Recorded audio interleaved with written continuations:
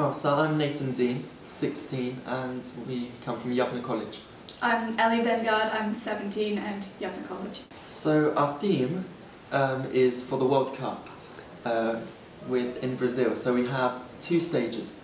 The first stage uses the theory of Hooke's law to drop down masses onto switches. Micro switches, and so they all have to be pressed down at once in order to complete the circuit. And the burglars, they need to find out the correct combination of masses to place onto the springs, onto the hooks, so that the masses drop down onto the micro switches to complete half of our circuit.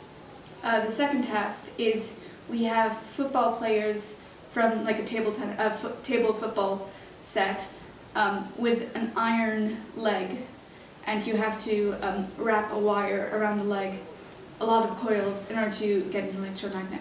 So what this does is it induces an electromagnetic field around the legs of the players. So effectively the players become electromagnets.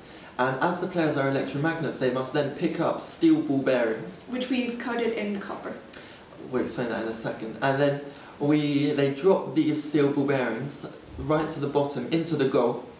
And after that they must repeat the same process in wrapping the wire around the leg of a second player who's further down our stage in the goal, and he picks up the steel ball bearings and puts them individually in different copper catches.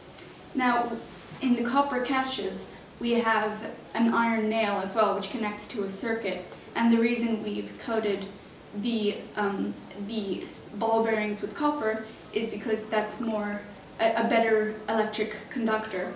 So to connect the two parts, the copper and the iron nail, together and complete the circuit. And finally, when all the circuit is complete, a big LED board lights up with our codes to reveal the digits of the safe.